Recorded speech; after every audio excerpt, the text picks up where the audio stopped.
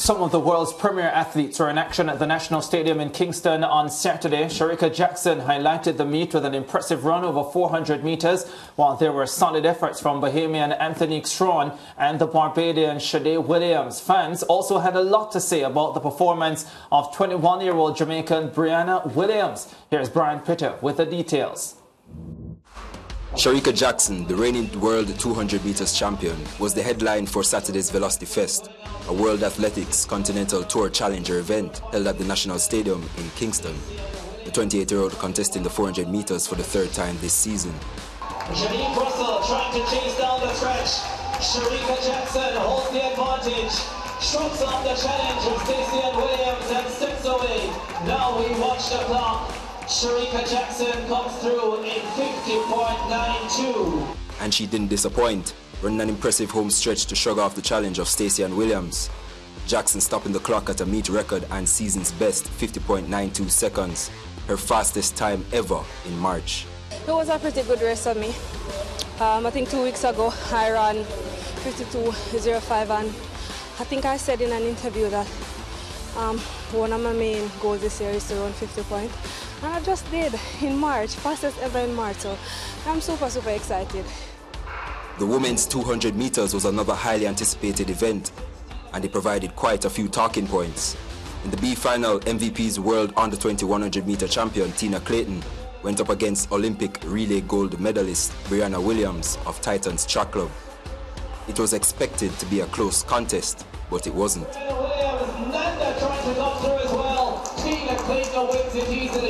Clayton comfortably won in 23.69 seconds ahead of fellow MVP athlete Sarbani Nanda of India, who finished second in 23.99.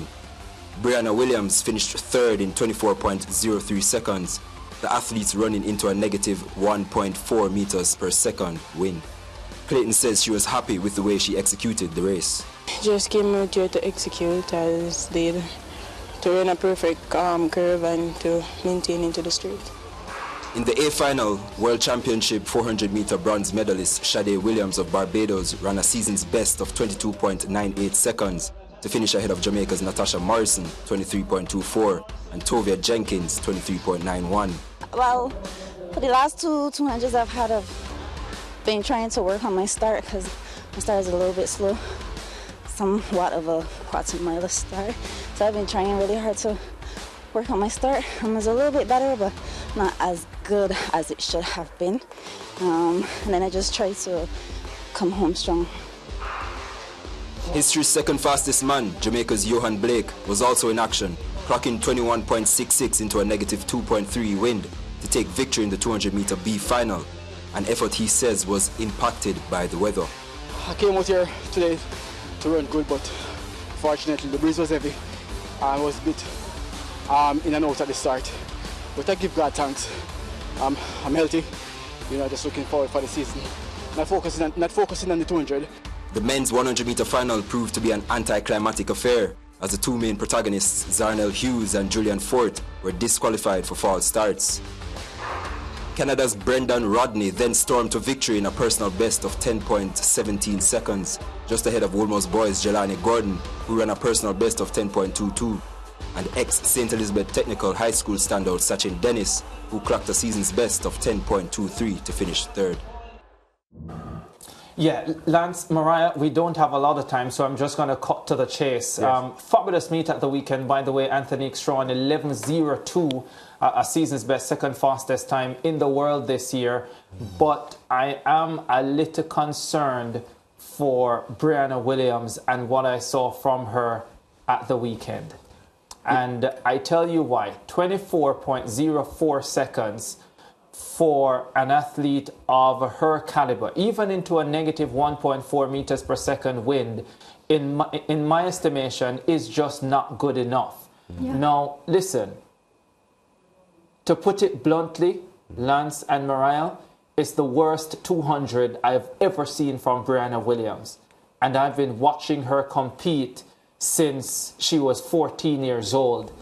And I've never seen her look this ragged. Even her coming off the curve, she just looks heavy almost as if she was going from side to side instead of going forward. And for me, lost her form badly in the closing stages. And if there's one thing I've become accustomed to see her doing is just holding her form well for longer periods. And I am a little bit concerned. Of course, she would have left Atta Bolden as her coach at the end of last season. She's now working with the Titans Track Club, Gregory Little, Michael Frater, part of that setup. But what I saw on the weekend at the National Stadium, I did not like. And what do you think contributed to that performance? Because I know you have your pulse on a lot of behind-the-scene action. You're speaking to the athletes. You're speaking to the coaches. Well, at this stage, I'm not 100% sure as to what would cause a performance like that. What I would say for now is that Brianna Williams is on the Ricardo watch.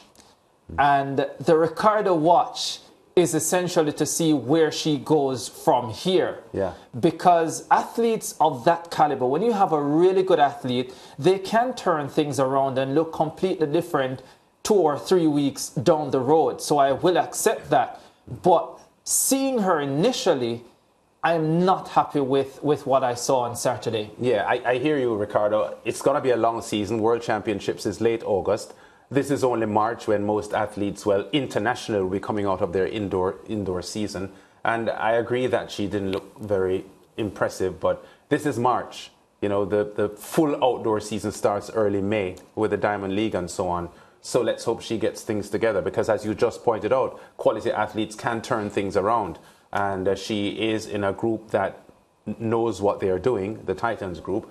And I would like to think that this is March and she has a long season ahead of her and she'll get things straight. Yeah.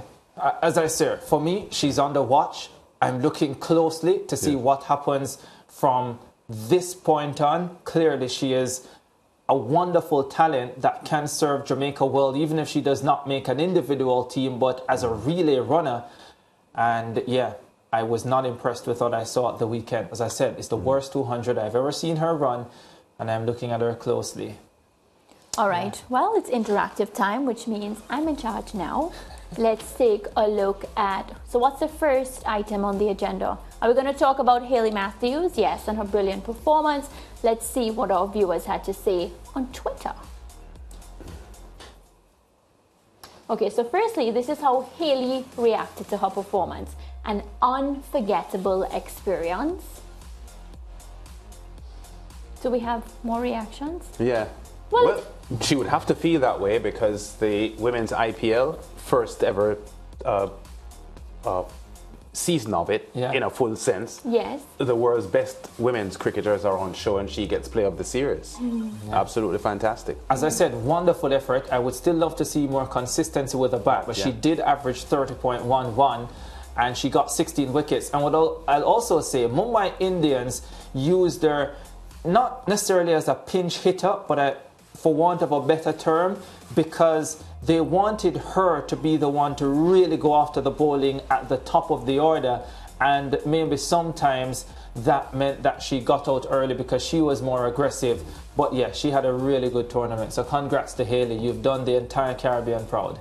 As always. All right. Well, Kyle Butler, the son of Craig Butler, who manages Reggae Boy Leon Bailey, posted this on Instagram moments after the Reggae Boys drew 2-2 with Mexico at the Azteca on Sunday. Let's go, let go the beast, and he tagged Whisper.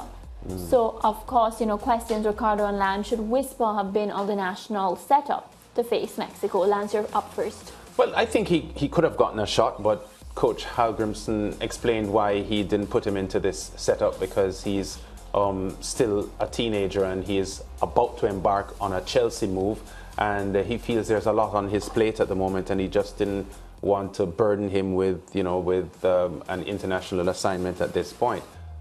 It's just a Nations League event, not like the Gold Cup or something like that. Why are you laughing? Which you know is a whole series of matches. So I understand the coach's position, but personally I would have liked to see him in Mexico. Agreed. Now let's hear why he was laughing. No, I was laughing because Lance said it was just a Nations League clash, but I'm not going to take up Lance on that. I would have taken him, I would have loved to have seen him come on in the last 10 minutes or so when Jamaica was looking for a goal to win the game.